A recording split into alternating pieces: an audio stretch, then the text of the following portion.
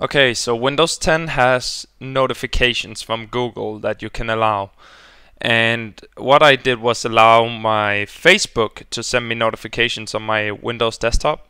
But the problem was I got them both on my iPad and my iPhone and then on my Windows as well, and that was way too much and it was quite annoying at points. So what I tried to find out was how to actually disable those notifications. So what you want to do is go to Chrome settings, either paste this link, which will be down in the description, or you could go up into the right hand corner, go down to settings, press that, and you'll get to this page.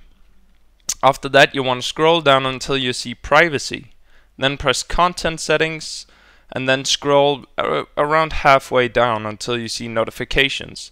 Then you can manage these, and as you can see here, just find Facebook or whatever it is. I have Face It as well. I block that. Just block and press done, and it's over.